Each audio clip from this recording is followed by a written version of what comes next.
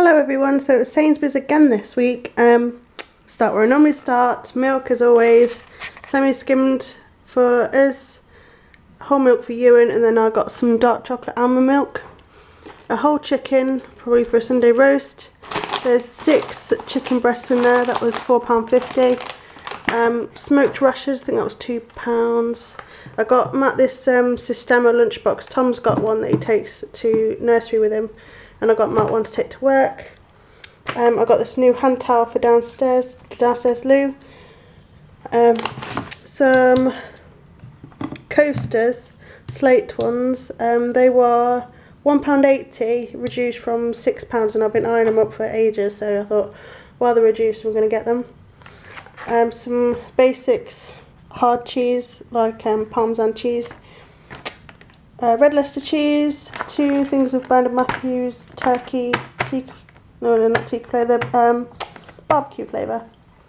Some frozen tubes for Tom to take to nursery, some cheds, some of Ewan's Callangate, some ready brick, some wholemeal bread, there's some Petit Filo yogurts and some Dairy as well. There's low fat natural yogurt, some Activia yogurts, intensely creamy vanilla flavoured, some breaded ham, some Dairy Dunkers, we've got some mayonnaise, we've got Heinz tomato soup, we've got chickpeas, we've got cheese and onion crisps, we've got these organics finger foods, these wholemeal tortilla wraps, some milk chocolate brioche, we've got some digestive biscuits, we've got some crumpets, some chopped tomatoes, some atora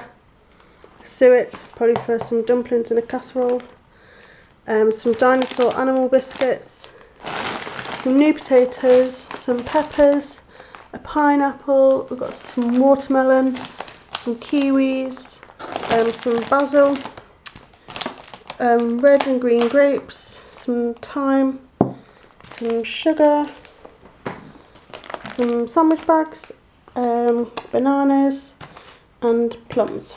That all came to £80.70. So for the meals this week, Monday as always I was at work, and then yesterday we had burritos, and then today's Wednesday we're having fish pie with probably kale and broccoli.